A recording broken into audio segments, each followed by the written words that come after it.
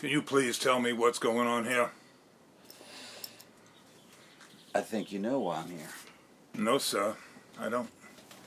What really happened the night when Lieutenant Hall died? I already told your agents what happened. No, you told them a lie.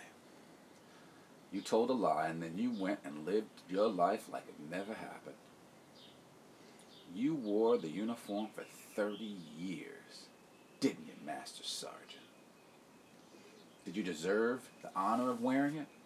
Did you deserve to wear the uniform of the United States of America?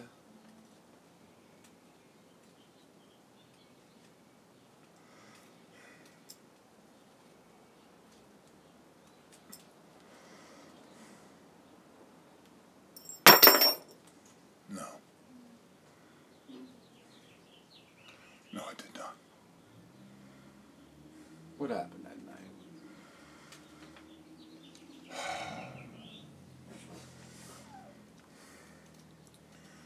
I heard them fighting in the lieutenant's hooch. I don't know why. Later, hours later, everything was real quiet. I went back to talk to the lieutenant, and I walked right past Ray, lying face down in the dirt, passed out drunk next to his precious bottle. So you knew all along it was suicide?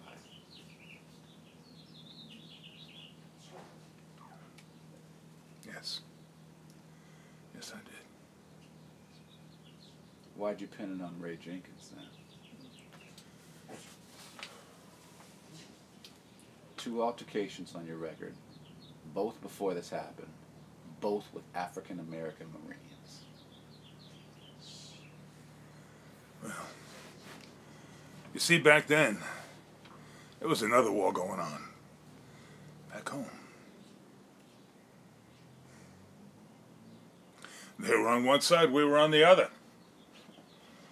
I had a son to get home to, and a wife. And in those jungles, I had to trust the man next to me with my life. And you couldn't trust Ray because of the color of his skin? No, sir. I could not trust Ray. I thought he'd just get a slap on the wrist and discharged. That's what happened back then. With so many of those fragging cases. Nothing could be traced. Nothing could be proven. Easy peasy. Ray's gone! But then Ray confessed. And you had 48 years to set that record straight, didn't you? Didn't you?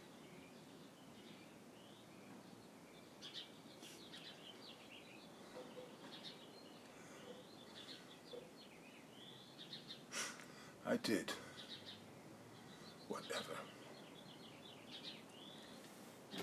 Whatever I had to do to survive.